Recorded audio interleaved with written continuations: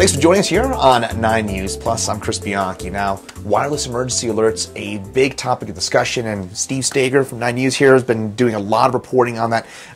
Steve, your story on Monday, February the 6th, talked in detail about how a small grass fire near Colorado Springs triggered wireless emergency alerts in places like Conifer, south of Pueblo, Castle Rock, and it's obviously a big point of concern. What did your investigation find, Steve? So it unveiled this flaw that's inside the system that we report on just about every single time. And before we talk about wireless emergency alerts, you should know what they are. Mm-hmm. So you might be able to get an emergency alert from your phone from your local county or wherever you are if you've opted into their system. It's a completely separate system. What we are talking about are those Amber Alerts that you get on your phone that blast you, make the loud noise. We can't make it on broadcast TV because it's actually a violation of the FCC. They get angry when you hear that noise. But you'll know what I'm talking about when I say that loud noise that's like the emergency alert system going off on your phone.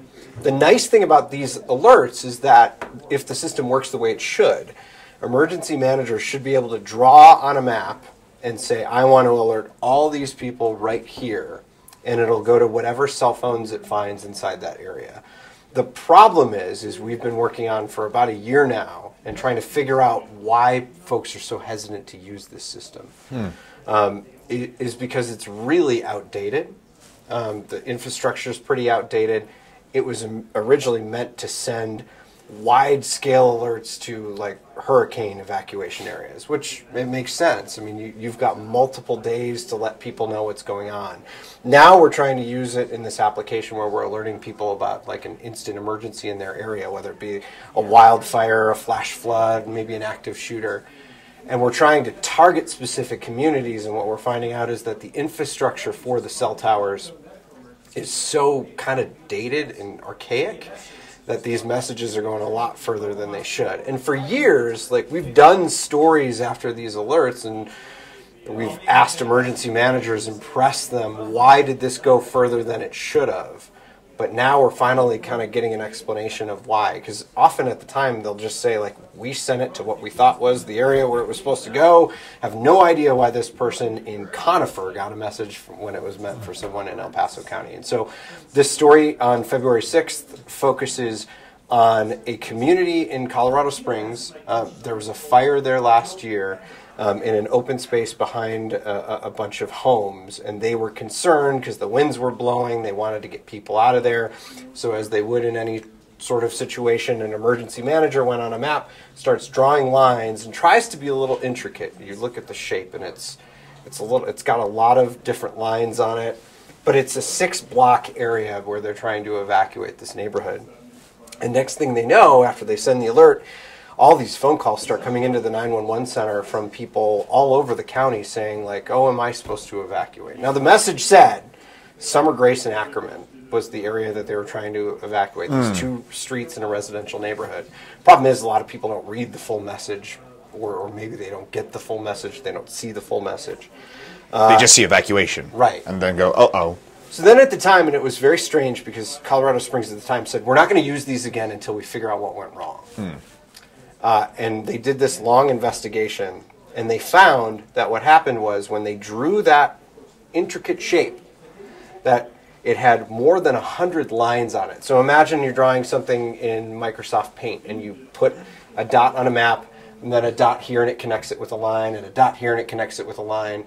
That shape had so many little intricacies in it, and little dots in it, and points and vertices is what they call it in the actual industry, that it made the system overwhelmed because it can only handle up to 100 lines. It was trying to read this really complex shape, and instead of just alerting that area, the system then alerted the entire county.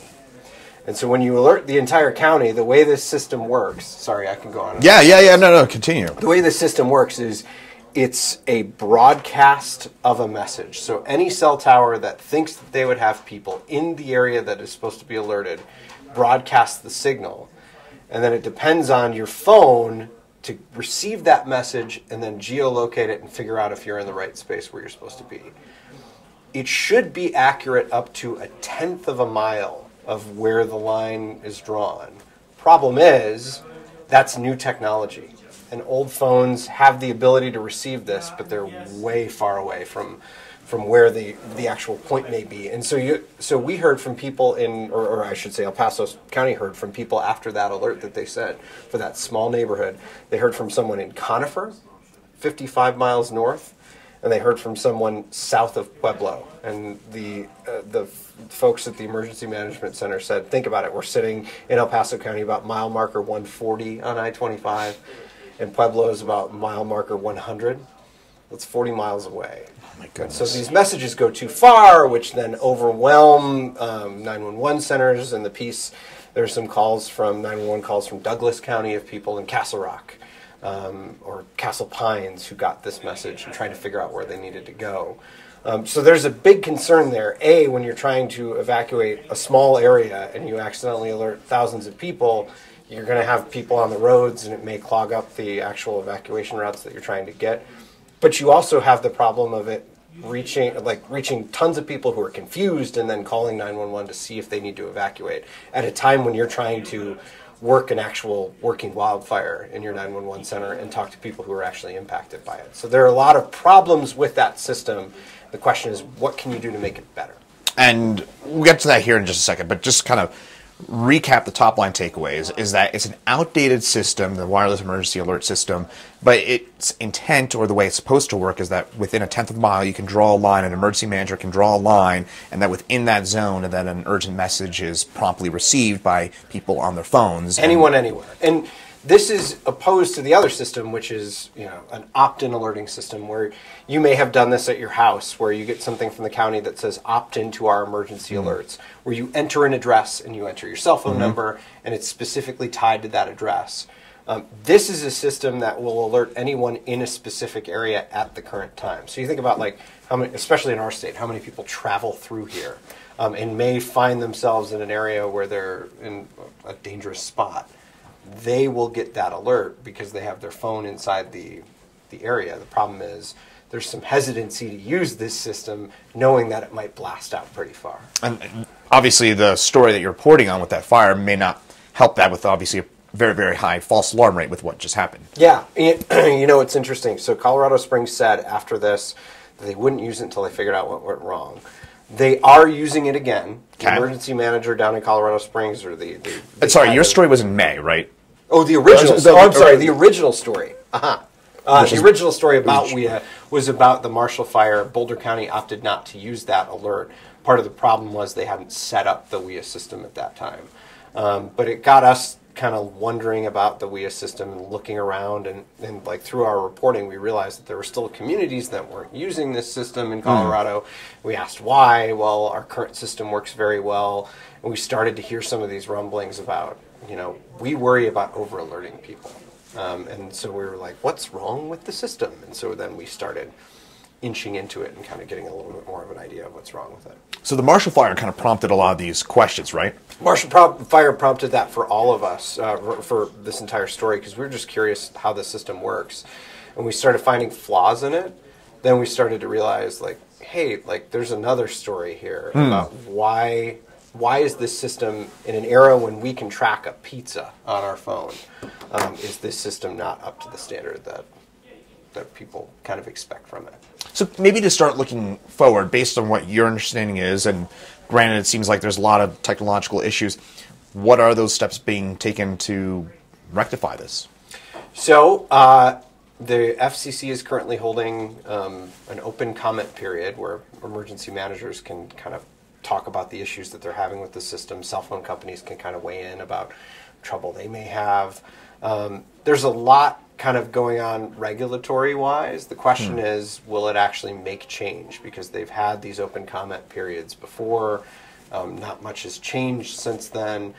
I will say the one thing we are noticing is that you're finding more and more phones that are actually able to handle these messages that are with that geographic specificity. The WIA 3.0 is what they call it. But I know a lot of emergency managers who want to see a federal government standard on how this system should operate, a federal government standard for how cell phone companies should be producing cell phones. they should all have this technology in it. Right now, it's absolutely voluntary that cell phone companies take part in this system, which was an interesting thing that we discovered as we were working through this. Most of them do, and you'll hear from experts in the piece who talk about, like, they do come to the table and send these messages when they have to. There's just not a whole lot of investment in making the system better. Part of the reason one of the experts in our piece is an emergency manager in Sonoma County, California, says is there's really no money in it for a cell phone company, right? You know, like, you can't charge $5 more to get the, like, updated alert system on your phone, and so maybe that's not driving as much innovation as there should be in that space, where the innovation is, you know, for like Uber Eats or something like that, where you can watch your delivery driver, like, in real time pulling up to your house. So that creates an expectation, which then doesn't follow through. Based on what you're saying, correct me if I'm wrong, would it be, if there was enough money in there, is it a relatively easy fix based on what you understand about it? So I don't pretend to be an engineer at all, but, you know, you got to think that cell phone companies have been able to innovate a lot of things. Right. And you mentioned the pizza analogy in Uber. I mean, it should be? I don't know. You'd hope so. You'd hope so. You know, and what the emergency manager we talked to from Sonoma County was talking about is this idea of establishing just a standard of what things, like, how things should work. What emergency managers should expect when they hit the button. There is no standard in that right now. He talks about back in, you know, the days of landline telephones and copper wire telephone lines running to houses, like, the federal government established standards in those cases of how they were to work in emergency. They created, you know, backup power sources so that should there be a nuclear attack in the, you know, 50s and 60s, that there would be backup power to run these cell phone or run these landline telephones. And he's kind of questioning why, in an era of disaster, are we not investing that kind of standard into these companies to kind of require certain things from them. Maybe asking you something that may go beyond the scope of your reporting here, so feel free to obviously say you don't know here, but what about the state of Colorado, specifically with the increase of urban interface wildfires, and that's predicted to continue to increase over the next few years? Is there an added urgency from the state to get this on track? The state actually, well, in our previous reporting, we found that there were several communities, several counties in Colorado that didn't have wireless emergency alert systems kind of integrated into their platforms of alerting people. The state has set a deadline by the end of this year to make sure that all communities are online with this system. And you're seeing Colorado communities kind of give this feedback to the FCC and hope that, like, the system will improve. You've got a lot of mountain communities here, right, where cell towers are kind of spread out. You've got a lot of rural plains where cell phone towers are also spread out. I think I'm hearing from a lot of Colorado emergency managers about this because they want to know this system works the best that it possibly can. So with that said, there are resources, right, to make sure that your phone can get this, right? So we're going to talk in the piece on February 6th, we talked quite a bit about older technology inside cell phones. So there are 3 versions of this software that have been released on phones. 1.0 is the kind of bare bones technology. It sends a 90-character message maximum to a phone, and they blast out for miles and miles and miles. There are a lot of phones that still use that, and we're actually, as part of this story, including a link to another article on 9news.com where you can actually go to your provider's website, look up the model of your phone, and try to determine which version of software you have. We had 2.0 upgraded that quite a bit, went up to 360 characters. It still has limitations with geographic stuff. We had 2.0 on my phone for a long time and would get messages that were meant for very, very far away from where I was. Not very far away, but you know what I mean. Further than you want. Yeah, miles away from where I was. And then there's 3.0, which is the most up-to-date software, which is supposed to use the geolocation in your phone to try to sort out where you are in relation to the emergency area, and it will actually, hopefully, alert you even if you're about 1/10 of a mile beyond, so 520 feet beyond the boundary lines. It's the best software. I just upgraded my phone, and I just got WIA 3.0 on it. I think this is just an important thing for people to realize, because I get a lot of, after reporting on this quite a bit, I'll hear from people who say, you know, my husband didn't get a message. And I did. And we were both sitting right next to each other. Now, knowing this, the first question I'll ask them is, how old's your phone? How old's your husband's phone? And usually it's, my husband has the newest, latest, and greatest technology, but my phone is, 3-4 years old. Well, that's the reason why. It's because the technology in your phone is too old. So one of the things that the emergency managers in Colorado actually wrote in and asked what the FCC is to try to figure out some way that cell phone companies could either upgrade people's phones or start to phase out 1.0 phones, and so that people would have to obviously go and buy a new cell phone, but it would have the better technology on it. Yeah, and again, improve public safety, you would think, with those that updated technology.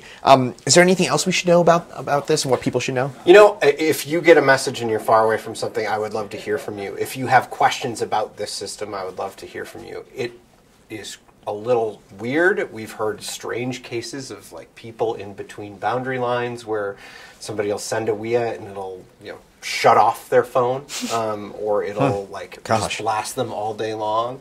If those things happen to you, we'd love to hear from you so that we could try to continue this reporting out. But I think it'll be interesting to see in this new phase of commenting and with this new era of disaster that we've kind of seen in this country, with more and more fires here in Colorado and elsewhere, and just more disaster from place to place, if the federal government will take the steps to try to make this system a little bit safer. Yeah, sounds like that to me. And I guess my final thought and takeaway from this is there's maybe a little bit of the kind of wild west of technology still with this. Is that correct? Yeah. I mean, this is a new technology, and one of the first things that you'll hear from folks, it's not that new though, by the way. It's been around since Hurricane Katrina. So 2005, yeah. Yeah, it's been in existence for a long time. You'll hear from everyone that it's a mix of imperfect technologies, and the question is now that we're in 2023, can someone innovate, even though it may not have that dollar sign attached to it, and try to make the system better just for people's public safety?